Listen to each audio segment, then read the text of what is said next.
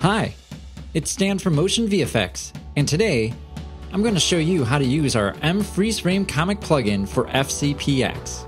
You can find mFreezeFrame comic in FCPX's title sidebar. Pick a preset you like and drag it onto your timeline. FreezeFrame effects. Using the playhead, find a frame you want to freeze and hit the Set Current Frame button. The frame will now be still for the whole duration of the preset. You can also choose a frame with the playhead and start drawing the mask. The time will then be frozen automatically on the frame you've started drawing the mask. Creating and using a mask. Draw a mask around the object you want to highlight in the foreground. To close the mask, click on the first point.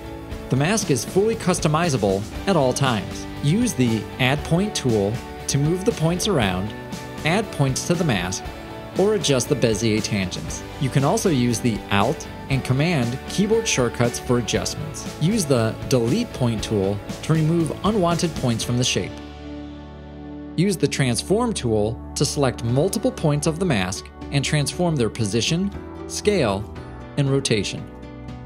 Once you're happy with the shape of your mask, you can save it for later use. Use the Mask Path Options tool and click the Save button. Type a name for your mask preset and choose a location.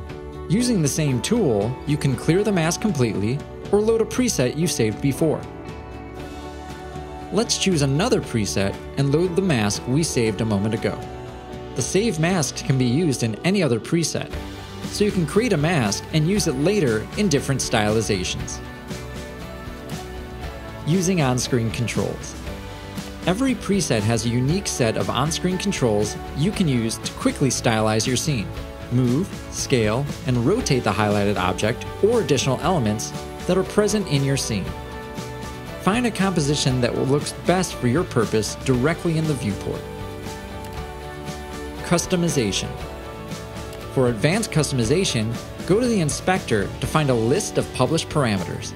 Every preset has a unique set of parameters you can change to find a look and animation that you like.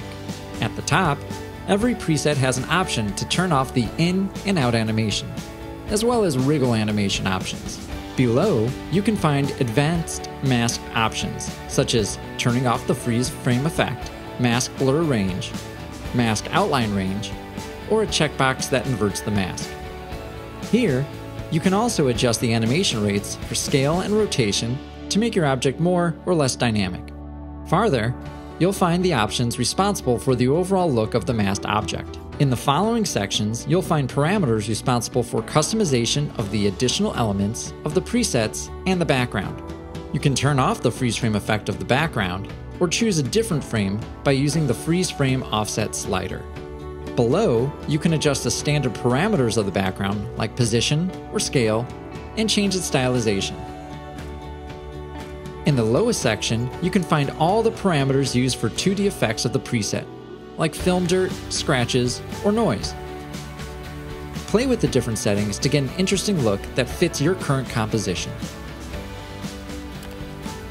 Typography.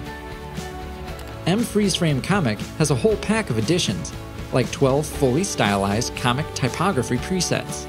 Let's pick one and drag it over our current preset. Adjust its duration to your needs. Use on-screen controls to place the text on the scene and transform the preset's additional elements. Most presets have rigs that can be used to change the types of shapes or the look of the scratches. Type in your custom text and move to customization.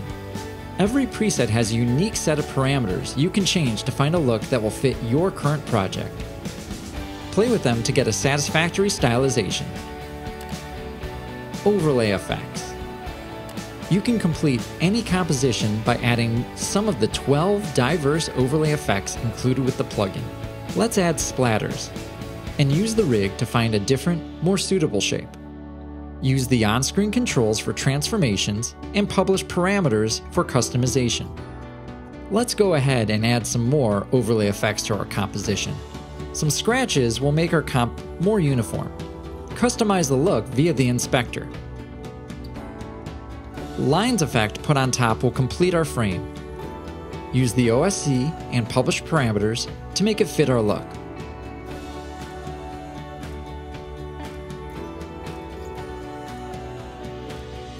Some splatters will be the final touch to finish our comic look. Remember, you can always change the order of the effects to get a completely different result. Creating an alpha channel. In some cases, you will want to create a masked object with a completely different background footage. For that, you'll need to create an alpha channel composition. To do that, go to the inspector and move to the background section. Change background scale to 0% to remove the background and set the background footage opacity slider to 0% to make the underlying video transparent. Now turn off all the 2D effects that have a blending mode by setting their opacity to 0%. Select the preset along with the background footage and create a compound clip.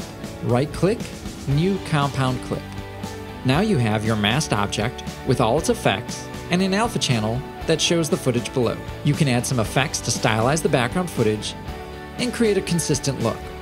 That's all! Again, my name is Stanislav from MotionVFX, and that's all there is to it. Thanks a lot for watching, and for more awesome Apple Motion and Final Cut Pro 10 plugins, please visit us at MotionVFX.com.